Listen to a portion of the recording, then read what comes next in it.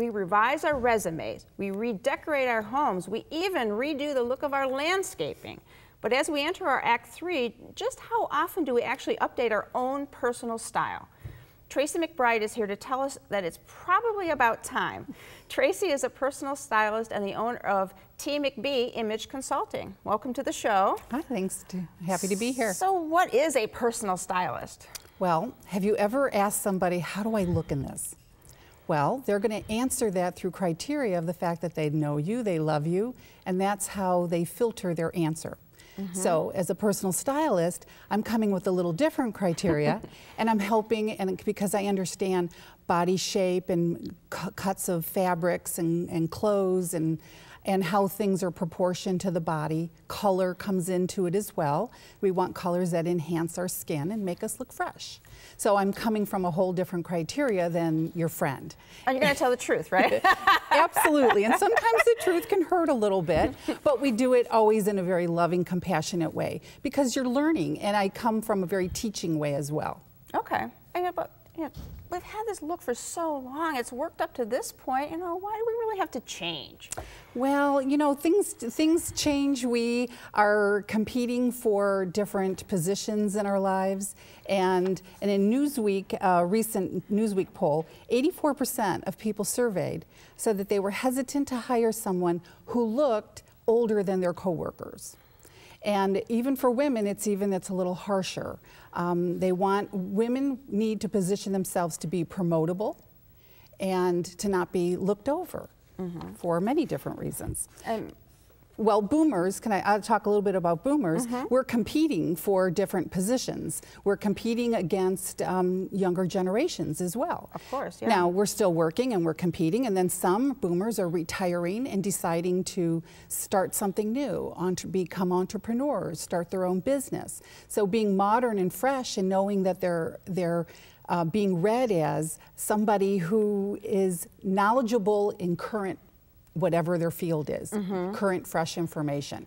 Because our image can stifle that. If we look dated, people assume that our information could be dated. Okay, yeah, and that's not great if you're trying to start something new. Exactly. Can you give us an example of exactly what you mean?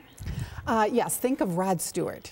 All right, Rod Stewart used to live in his leotards and his shiny lycra, all right? Well, he transitioned from that. He has a wonderful wardrobe. It's very elegant and very sophisticated. He's now in his 70s. And a few years ago, he had teamed up with some younger artists and did an album of duets. And by doing that, he opened in a completely new fan base, and he's still very relevant and he's still touring. All right, and someone else who's a fashion icon, I'm sure you know, of Joan Rivers. Right. And Joan Rivers, she has built a wonderful business. If you have never seen her line on QVC, she has a whole line of fashion clothing, and she has jewelry, and she also had the TV show Fashion Police. So even in her 80s, and she recently passed away, but it's still, all of those businesses are still thriving. She's built a legacy, and all generations know her. I even asked my teenage niece the other day, do you know who Joan Rivers is? And she said, of course, and she's 15 years old. Oh my, well that's crossing the generations, yeah. Now you've got some style do's and don'ts for us now, so let's start with some of the don'ts. Okay, the don'ts. Don't think and don't say, I'm too old for this or that, because you will be, all right? Yeah.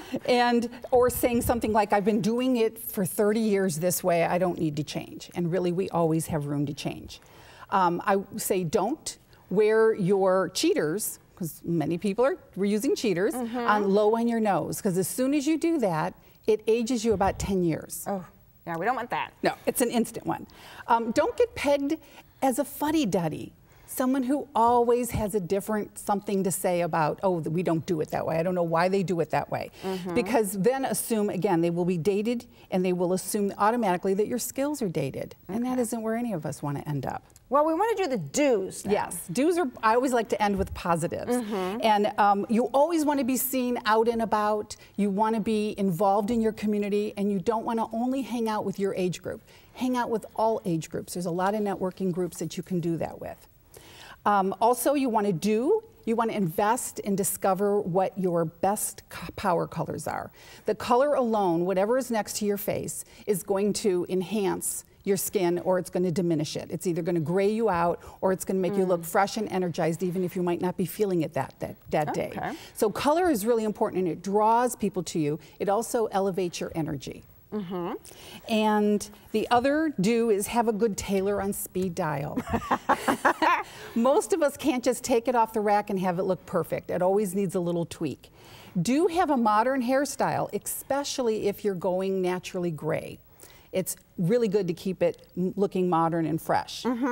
Have impeccable grooming, men and women, being aware of everything from head to toe, grooming. And then do consider investing in your wardrobe, updating it, and investing in an image consultant who can help you come in, and a stylist, and help you with your wardrobe so you're communicating your goals every day. Fantastic information. Your Act 3 is a new stage in your life, so why not have a new look to go with it? A new look that says you, only better. To restate your style, follow Tracy's tips, and for more help, give her a call. The number's next. Learn more about Tee McBee Image Consulting by visiting www.teemcbee.com.